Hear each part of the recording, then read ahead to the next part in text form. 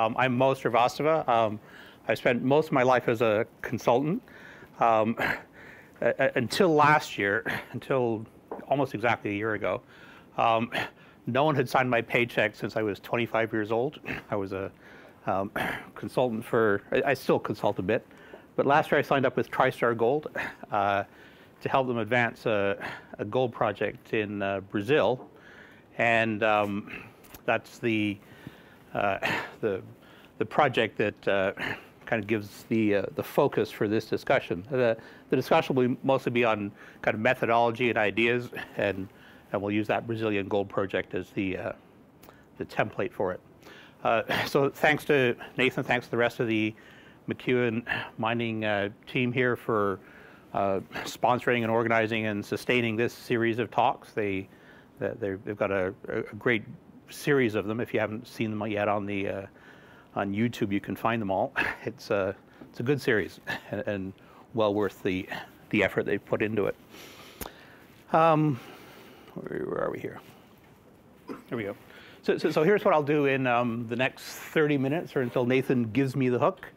I would like to talk a little bit at the beginning about something that you may not have got when you had your one statistics class that you ever had and that you hated.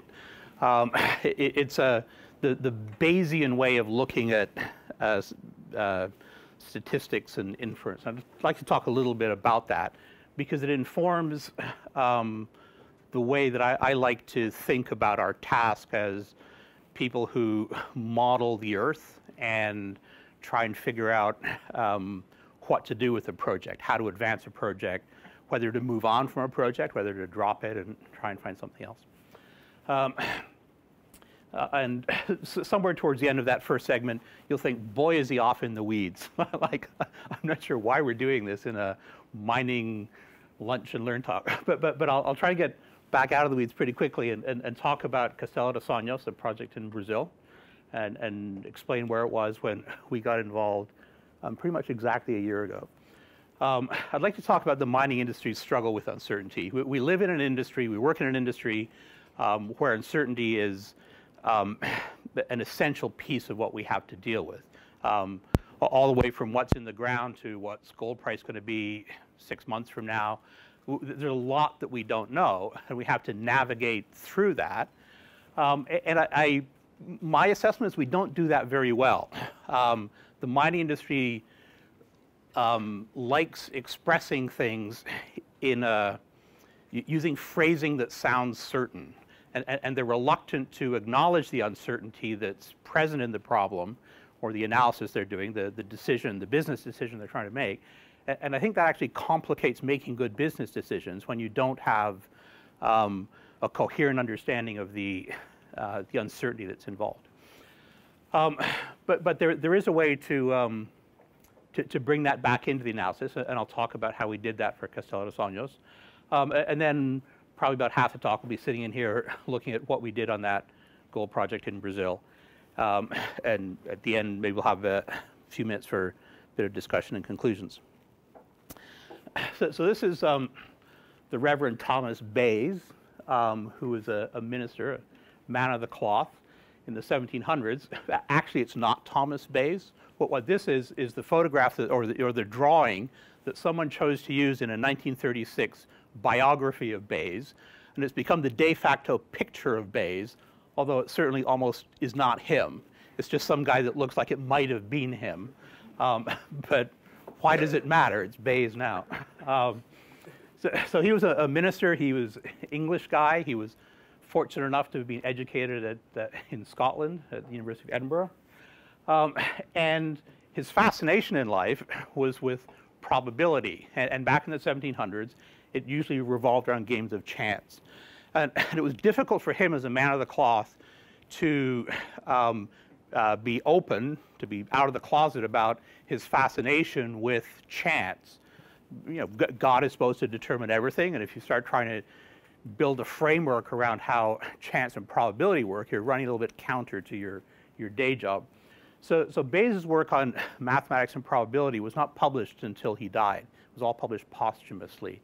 But the huge gift that he gave to the mathematical world was something called Bayes' theorem. What Bayes' theorem is it's an interesting inverse way of thinking about statistics. And at the beginning I said this usually isn't taught in Statistics 101. The way that statistics is commonly applied, you begin with a hypothesis. And you may remember that phrasing, the null hypothesis. You start with a hypothesis, and then you take the available data that you've got, and you check to see how consistent they are with that hypothesis. So you're trying to work out the probability that you'll see the data that you're looking at, given that your hypothesis is true, and you generate some kind of a statistic, a t-test or an f-test, and that tells you something about the consistency between your data and your hypothesis. What Bayes did was formulated what's often called an inverse probability rule. And what Bayes does is he tells you how your belief should change, your belief in a given proposition, what's often called the prior in the jargon of mathematics, how your belief in a given proposition changes as new data become available. And so what he's trying to work out is the probability that a certain supposition is true given observed data. So that's why we often call it an inverse kind of way of thinking about it. A lot of people think that Bayes' way of thinking about it is actually the way that things work in the real world. We actually all have prior beliefs about things. We have beliefs about whether our daughter's boyfriend shouldn't be her boyfriend. We have beliefs about what gold price will be next year. We have beliefs about whether it'll rain tomorrow. Those are all just things that we do as we travel through the world. And then things happen. We observe certain events in the world, and that causes us to rethink our prior assumptions. So we might actually meet our daughter's boyfriend. He might actually be way better dressed than we thought. We might think, oh, okay, so maybe I was wrong about that. And so Bayes' formulation allows us to take something that existed beforehand that we had a certain belief about and to update it using evidence or data. Here's an example. The prior in this case is that I'm near the ocean. All of you right now, if I just asked you, are you near the ocean, you have a belief about that just based on whatever you know. And the piece of evidence that enters into this is that you picked up a seashell. And so how does your belief in being near the ocean change if you happen to pick up a seashell off the ground? And so this is Bayes' rule. It tells you how to do that calculation. And the conclusion in that little cartoon is that statistically speaking, if you pick up a seashell and don't hold it to your ear, you can probably still hear the ocean because the existence of the seashell puts you close to the ocean. So here's where we're off in the weeds a bit, and I want to bring it back to what we're talking about today. And I'll start by pointing out that this wasn't the first time that I almost came to McEwen. It actually was about it'll be coming up 6 years ago, that Rob McEwen had someone contact me to see if we could get together to talk about something. We never actually did get together, traded a few emails, and then both got busy and never quite worked it out. And the reason that he called me is that Rob McEwen has a guilty reading pleasure. Here's the National Enquirer from February 2011. We've got the dying Liz Taylor. We've got O.J. Simpson in jail. We've got Brad and Angelina always breaking up. John Edwards, you might remember John Edwards. He was going to jail. And then down here in the corner, we've got me, looking like some exotic Balinese fan dancer, the guy who cracked the lottery code. He won 19 times out of 20. And what that was all about actually predates the Wired magazine article and the National Enquirer article by about 8 years. Back in 2003, the first time I ever was given an instant scratch ticket, it was this one. I looked at it and I thought, wait a second, I can figure out if this is a winner or a loser without scratching anything off. And so the way you're supposed to play the game. You're supposed to scratch off all these numbers on the side. And it's like a little tic-tac-toe thing going on. And over here, you got this alignment of numbers that you scratched off, and that makes the card a $3 winner. And the way that I was able to do that was using Bayes' theorem. Because you can go to the web and check the Ontario Lottery Corporation. They will tell you what the prior is. They'll actually tell you how many cards are $3 winners, how many cards are $5 winners, $10 winners. So when you just get a random card at the 7-Eleven or the Petro-Canada, you already know what the chance of that being a winner is, and you know the value. You know the probability according to value. And the specific data that you have here, the new information that you have, is the specific numbers that are on the face of the card that are visible at the beginning. And you can leverage that using Bayes' rule to update your probability. So typically a card, about 1/3 of the cards in the game were winners. I was able to get the probability up to 95%. So I could actually separate winners from losers almost perfectly, not quite perfectly. The Lottery Corporation hated that, and it particularly offended them that a geologist did that. I was in a meeting at the Lottery Corporation headquarters where they had some of their vice presidents there, one of them from their printing company. And at one point in frustration, he says, out loud, he says, "Why are we listening to a geologist?" and everyone else had already introduced themselves, PhD statisticians and everything. And so I said, not only are you listening to a geologist, you're listening to someone who doesn't have a PhD. And I broke your game. So I won't get into the details of that. There's a pretty good write-up in Wired magazine, and that's probably the one that Nathan identified at the beginning there. But the reason I wanted to point to this is the reason this was obvious to me was because of my work in geology and resource estimation. When I saw the grid of numbers, to me that was like a grid of drilling data or a resource block model. It was like a little map. And I thought, well, I know how to analyze that. I know what kind of calculations I can do in that. And I knew how to apply a Bayes-style updating rule to improve my chances of winning. So the reason it was obvious was actually because of my work in geostatistics and geology. So the Castelo dos Sonhos project was one of the first opportunities I had to really push the idea with a cooperative, receptive audience that our task should be to try and say something about the range of possibilities. And I'll give you the background to the project when we got involved. It's in south of the Amazon in Pará State in Brazil. In the 1980s, there was a lot of alluvial mining on the flanks of the plateau. In the 1990s, Barrick realized that there must be a source of gold on the plateau. And so they conducted a small drilling and soil sampling program. They left the project in '96 because they had bigger fish to fry in South America.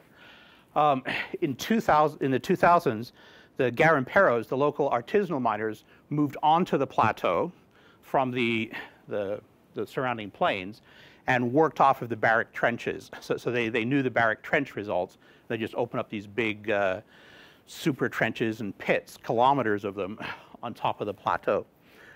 In around 2011, 2012, TriStarGold gets the property drills about 143 holes, soil sampling and geophysics, and met test work. In 2014, they published a 43-101 report with a resource estimate in it. There was some really good news in that 43-101 report.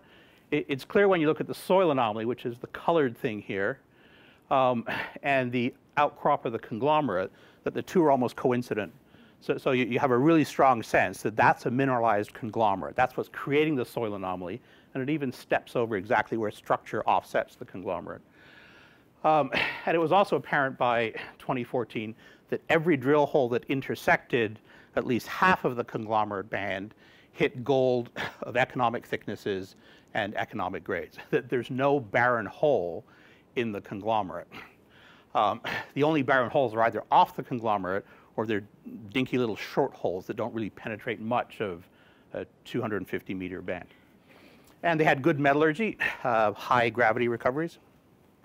The bad news from that study was that it reported 300,000 ounces of gold in the indicated and inferred categories. And at 300,000 ounces, that project is just too small for most mining companies. If you try and mine it at a major industrial scale, you'll be through it in a few years, and it doesn't have the gold content to support a sizable operation for a decade. But if you take a look at where the resource is, it's the blue footprint here, it's very spatially restricted, and it essentially just follows the drill holes that are available. So with the money that TriStar had available to it 4 or 5 years ago, they did the most drilling that they could, but it was tough times for the mining industry. It still continues to be a bit tough, and they couldn't drill everything, and so they had to make the best of what they could do, and they were able to define a resource right around there.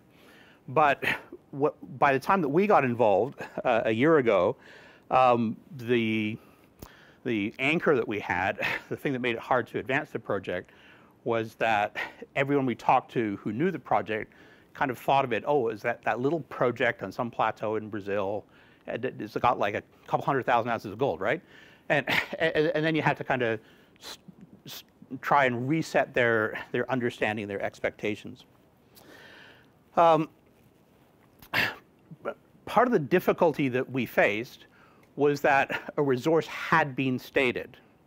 And you can't just wipe that off the table and say, oh, forget about that. We want to start all over again. Over the past quarter century, the international mining industry has converged on an increasingly harmonized set of regulations for resource reporting. And the reporting codes, for the most part, require that mineral resources be presented as one clear tonnage and grade. It's actually in 43-101. You're allowed to show sensitivity studies in a 43-101 report, but you have to highlight or bold, or you have to make absolutely clear to the reader which you're hanging your hat on. You can't say, I think the resource is between X and Y. That's not permitted. And that's very different from the regulatory environment of the petroleum industry, where they commonly report what they call a P10 and a P90. So in oil and gas projects, when they're reporting resources and reserves, they often say, well, it's somewhere between here and here. And that's absolutely fine. It allows them to move forward with their decisions. So the thing that I wanted to bring into TriStar was that kind of P10, P90 thinking. I wanted to be able to talk about the low side and the high side. And the reason that was important for us is we needed to create in the minds of potential investors a reason for investing in the project. If this is a 300,000 ounce project, it's not worth investing in. If it's bigger, then people can think about the upside possibilities. And so we need a way to be quantitative about that, but we still need to conform to the regulatory environment. Fortunately, 43-101 does embrace the notion of an exploration target range. For a document that is very heavy on definitions, it's strange that they never define the term, not even by reference to the CIM definitions. It shows up, and we kind of know what we're talking about, but it's never actually spelled out. Fortunately, the JORC code in Australia has an explicit definition that kind of embraces our sense about what we're talking about here. We're talking about something that is expressed in terms of tons and grade, but it relates to a project for which there's been insufficient exploration to estimate a mineral resource. And the key words there in the JORC code, and this does also show up in 43-101, is that you now must report it as a range. You cannot report an exploration target as X tons at a grade of Y. If you try, the regulators will slap you down and say that's cheating. And so this is the place that the geostatistical approach really fits in nicely, because you have an obligation to report a range. There's a bunch of disclaimers that you need to throw in when you're reporting an exploration target. You have to make it abundantly clear this is not a resource estimate, that more exploration needs to be done, and when further exploration is done, you might not get a resource that's in the exploration target range. So you have to emphasize the conceptual nature of it. But it's still helpful because it helps investors understand the project, and it allows correct scaling of the project. But when we got involved in this project a year ago, they had envisaged this as something kind of like a glorified Garimpero operation with portable Nelson concentrators in wheelbarrows kind of running around the plateau, selectively concentrating gold. And the scale was just absurd. Like, it was a few hundred tons a day, and it wasn't going anywhere. And so what we were able to do with the exploration target range, that I'll show you in a second, is we were able to kind of talk about the project on a scale that allows sensible engineering and economic analysis to be done. So here's the quick look at the quantitative risk assessment. The first thing we have to do, well, let me back up a second. What we're going to do here is we're going to build a whole bunch of computer models. We're going to do what geostatisticians call a conditional simulation. So that'll give us 100 different versions of what the gold deposit might look like. And when we build those versions, we'll need to sort out things like directions of continuity and trends. Does the gold grade tend to increase or decrease in a particular direction? And in order to do that, in order to pick all of our statistical parameters in a way that makes sense geologically, we need to understand the geological environment we're dealing with here. And there were two competing views when we got involved a year ago. One view said this is a syngenetic mineralization. It's essentially an ancient placer deposit. So gold grains arrive in the bottom sediments of streams and creeks and riverbeds through flowing water, and then they get trapped in the bottom sediments. The second view is this is epigenetic, and that the gold arrives there in hydrothermal fluids, kind of traveling through cracks and fissures and porous rock. And those two models give you very different understandings about directions of continuity. In the first one, your direction of continuity will be subhorizontal in the original depositional system. In the second view, it'll be subvertical, parallel to faults and fractures. And you have to make up your mind. You have to figure out which horse you're going to ride here. So what we did is we did a lot of statistical analysis, and our view was that the weight of evidence favors the view that the project is a paleoplacer. So for those of you who think about things like Dawson's Creek, the Klondike Gold Rush, old grizzled miners sitting on the edges of creeks and rivers sluicing gold out of the gravels. That's what Castelo de Sonhos was about 2 billion years ago. And that guy's not quite 2 billion years old, but if he had been there, he would be able to just get the gold out of the loose rock. And so there's a lot about the data that support that view, the good metallurgical response, the fact that virtually all the gold is in the conglomerate band, and the fact that gold does not correlate with proximity to faults and fractures. If you look at the distribution of gold, these are little box plots that show us how the gold grades are changing in different lithologies. On this side, we've got the coarse pebble conglomerates where all the pebbles are touching each other, and we move in the finer direction here, so that we get smaller and smaller pebbles, and they get further and further apart until you get to the point where you've essentially got a sandstone with occasional pebbles in it, and then finally you just got sandstone. And that's as you move from the proximal direction near the source that you're eroding to the distal direction, the sediments will just get finer on you. And the gold grades seem to follow that trend.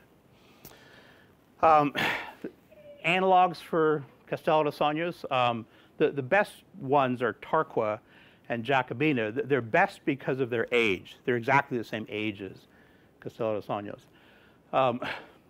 Wits, of course, is the kind of giant elephant in placers, but it's about 600 million years older. There's actually a good current day analog off of Nome, Alaska. They dredge the bottom sediments off the sea floor and recover a lot of gold out of them, because there are a few rivers that are feeding gold into the marine environment off of Nome. One thing that we knew from the early analysis was that although Castello dos Anjos was geographically closer to Jacobina, it was more similar mineralogically to Tarqua. And we didn't understand that at the beginning. I want to just spend a couple of minutes and show you the piece of analysis that really helped convince me that this was primarily a placer environment. It uses a data mining technique called recursive partitioning. So when you've got great gobs of data and you're trying to figure out the patterns in it, recursive partitioning is a brute force computer technique in which you just throw all the data into the hopper, you identify the variable that you're interested in, gold in this case, and the computer just races through every possibility of yes-no questions that split the data set into a high-grade and a low-grade population. So it just takes all of your geological logging information, color and alteration and depth and whatever. It doesn't know anything about geology. It's just being a number-crunching monkey and just trying to see what separates the two. And then it's called recursive because once you do that split, as you'll see in the next slide, then you can split again and split again. So what you get out of recursive partitioning is a tree of questions that separate higher grade from lower grade. If we start with all of the MC3 rocks, MC3 is what they call a microconglomerate. It's kind of got pea-sized pebbles in it. So they're teeny weeny little pebbles, all packed together. If you look at that several thousand samples in the drill holes, the average grade of the microconglomerate is very low. It's waste material on average, below 0.2 grams per ton. When you find the single yes-no question that best separates good from bad, high grade from low grade, it turns out to be the thickness of that unit. If the thickness is over 2 meters, the average grade is now really low. It's 0.05. And if the thickness is less than 2 meters, the average grade is pretty high. So you get almost a 10-to-1 separation here off of that single question. And then if you apply that recursive trick again, and you take this group of data and you ask, well, for that group, what's the next best yes-no question for separating high grade from low grade? It turns out that the next most important thing you need to think about is what's the overlying unit. If the overlying unit is a matrix-supported conglomerate, then the grade is up to 0.73. If it's not a matrix-supported conglomerate, it's down to 0.28. And so now you've separated the MC3 intervals into 3 groups, a really low-grade group, a pretty low-grade group, and something that on average would count as ore. And I think what's going on there, when you think your way through the questions, is that that's exactly what happens in a placer environment. This pea-sized MC3 conglomerate, if that's what's lying on the floor of the creek, as the water washes over it, and as the tide moves the water back and forth, you've got the perfect natural sluice box. It's the ideal thing to trap gold grains in the bottom sediment. And so you've got the correct bottom conditions, and that's what that is saying there. You need, what the first question is telling you is that the gold is loading from the top. If you've got 20 meters of MC3 and you're loading gold from the top, it's really only the top meter or two that's picking up gold. And the stuff that's 10, 12, 16 meters down, it's not getting anything. So you're getting kind of a fixed mass of gold going into a column that's of different thicknesses. And if that thickness is low, the grade will be higher. And then the second question here is telling you that not only do you need the perfect natural sluice box on the bottom, you also need the right water velocity riding above that. You need gold to be in the water to settle out and get trapped in the bottom sediments. And so if the water is moving too fast, the gold will move right on past. If it's moving too slow, the gold will never get there. And it's right in that kind of Goldilocks sweet spot in the middle where it's neither too fast nor too slow, and you're able to bring gold to that point, but it's barely in suspension. It's kind of part of that rolling bottom load, and it gets trapped in these little pea-sized gravels. And so when I saw that, and it falls out really cleanly, really nicely with thousands of data available, I thought that's a gravel bed that's getting loaded from the top with gold grains flowing in the water. That's what that is. And it has nothing to do with epigenetics and hydrothermal fluids. One of the questions we stubbed our toes on pretty quickly was, if it's a coastal paleoplacer, why is it so far from the coast? Turns out that there's pretty good work in the past 5 years on ancient paleoplate reconstructions. This is work done by Bruce Eglinton at the University of Saskatchewan. About 2 billion years ago, there was a supercontinent that formed near the southern pole. 2 of those plates, the green plates, are now parts of modern-day South America. 2 of them are parts of Africa. It turned out that Castello de Sonhos sat near the shore, just along the shore from where Tarqua sat at the time. And so the same gold deposits, all these little all these little orange triangles here, that were feeding the creeks and rivers that eventually created the Tarqua deposits, it's that same kind of Andes-like ridge that's creating the lode for Castello de Sonhos. That's our belief, based on Bruce Eglinton's work. So here's what we do with the quantitative risk assessment. We have to build our 100 different models. We have to understand something about the architecture of this fluvio-deltaic system. Once we've got the 100 models, we will rank them from smallest to largest using metal content inside a pit shell. And we'll use the 10th and 90th percentiles as our low side case and high side case. I'll show you just one little bit of the detail, just because it's fun to look at. But one of the things we kind of know about this environment is that the direction of maximum continuity is not a straight line. But whenever you look at fluvial systems, whether it's at the 10-kilometer scale, this is from a space shuttle photo, or at the kind of 100-meter scale, this is from Iceland, or at the 1-meter scale, this is beach sand in Ventry in Ireland, you get that characteristic sinuosity with things kind of wandering back and forth. And so when we're modeling our gold distributions, we want them to kind of have that characteristic geometry. And there's a tool that was developed for the oil and gas industry for simulating those kind of geometries. I'll just show you how it works here. The blacks here are wells that have oil and gas wells that have sand at this particular level. The whites have shale. And so there's some kind of fluvio-deltaic system kind of coming down through all the black bits here. And what we're going to try and do with the computer is simulate the backbones of the channels. And so there's this little thing that keeps small children and cats entertained, where you can create these backbones that have parameters that the geologist can control. You can control the kind of periodicity, like the wavelength, how far apart are the bends. You can control the size of the bends. You can control the broad direction, so there's kind of a northwest to southeast directionality to it. So we used that for Castello de Sonhos. We created models, first of lithology, of our different conglomerate lithologies all the way out to sandstone. So the yellows here are closer to the shoreline, and they're grading into the finer grain sediments, the browner things here. And you can see that what these are following, all the wiggles you're getting here are these blue lines that are coming from that simulation tool that I showed you on the previous slide. Once we've got lithology, we can overlay gold grade on top of that. So this is a map of gold grade. There's kind of a sweet spot that forms in here where the grade tends to be higher. But even in that sweet spot, you can get absolutely barren material, which is what we know from the way that heavy minerals settle out in that river environment. But we also had to deal with alteration. I haven't talked about that, but we know that the hematite and silicic alteration tends to increase the gold grade in certain rock types. So at the end of the day, we have 100 of these models. There's the whole histogram of them.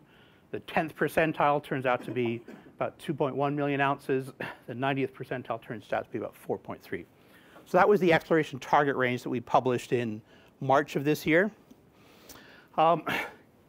When you get to that point, a lot of people think, boy, this is just like computer modeling gone mad.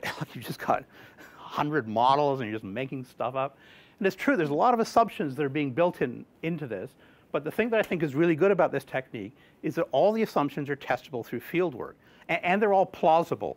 Like we do know something about how fluvio-deltaic environments form.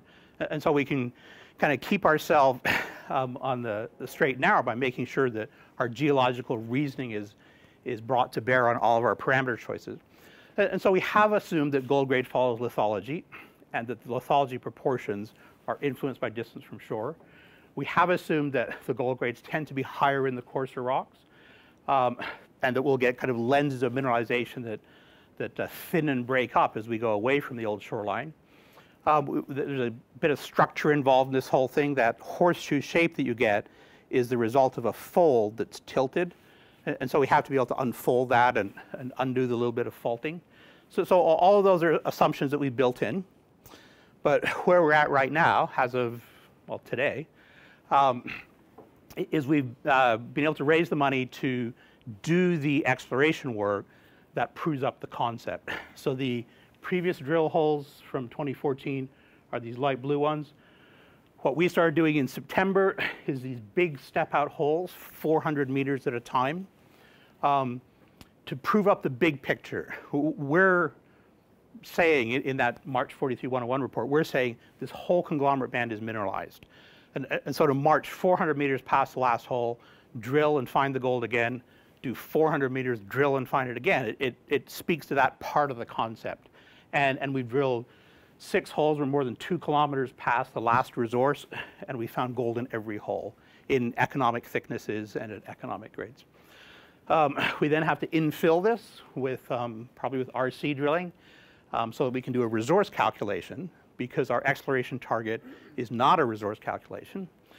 And to do that resource calculation, we're going to bring in some other tools from the oil and gas industry. We're going to be doing petrophysics and televiewer on the diamond drill holes and the RC holes, so that we can model the stratigraphic architecture of this set of lobes of sediment that formed near the mouth of a delta, or near the mouth of a river, or maybe 2 or 3 rivers, like in Nome, Alaska.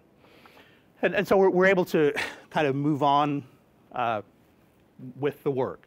And so my conclusion here is that geostatistics, especially its conditional simulation toolkit, not so much the kriging stuff, but the conditional simulation toolkit, has an important role to play in helping to understand and quantify the potential of a project.